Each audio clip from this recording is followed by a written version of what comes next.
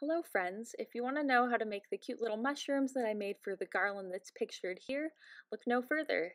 In this tutorial I'm going to show you how to make a single red mushroom, and then from there you can go on to make your own however you'd like.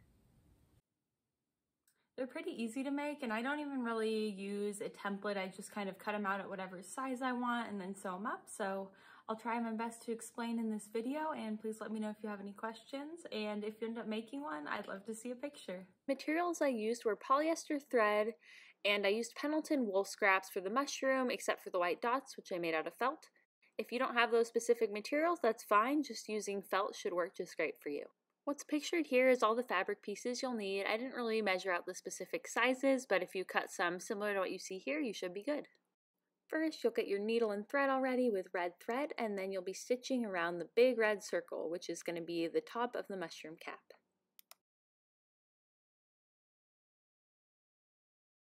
Once you've stitched all the way around the edge of the mushroom, you'll pull it tight like I did here to create kind of a little bowl or bag look before you tie a knot and cut this thread off.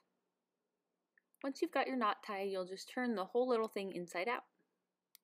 If you need help with tying basic knots, there are lots of articles online that help teach it, but basically what I did was just make a little loop and pull the whole thread through it tight, and that works great for me.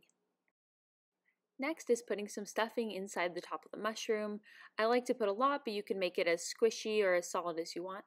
Also, if you notice the band-aid on my finger, that's just because I've been sewing so much the last few weeks that it started to get wear and tear on my hands and I don't have a thimble.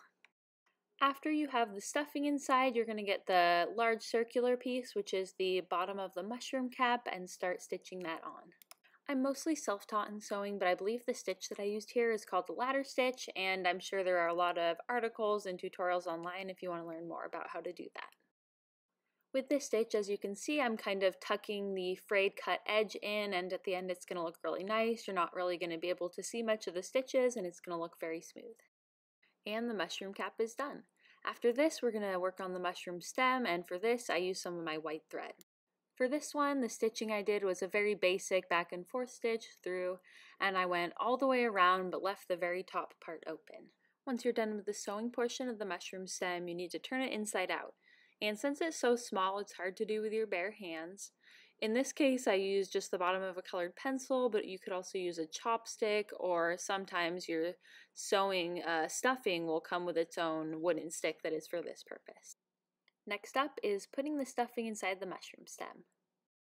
After this, you'll be attaching the mushroom stem to the mushroom cap.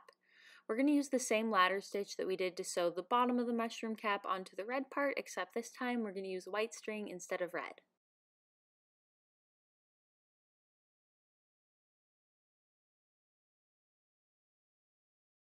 Once you've finished sewing on the mushroom cap and tied your little knot as small as you can up in the crease in order to hide it, then all that's left is sewing the little spots onto the top.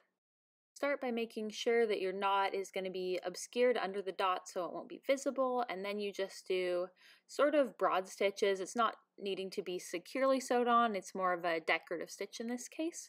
And then what I do is try to hide the knot in the seam somewhere on the white part of the mushroom so that you can't really see the knots. I use a pretty long piece of thread so I don't have to tie a knot after each of the spots, but just sew all the spots together with the same and then do one knot at the very end.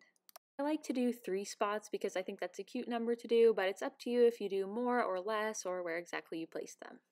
Once the last spot is sewn on and the knot is tied, congratulations, you're done! You've made a really adorable little mushroom that's perfect for a single decoration, or you can put them on a long garland like I did with different colored caps. I hope you enjoyed this tutorial, and if you feel like you need more details or help, feel free to leave a comment or email me. I'd love to help you out, and if you make one of these, please send me a picture because I'd love to see it. Thank you!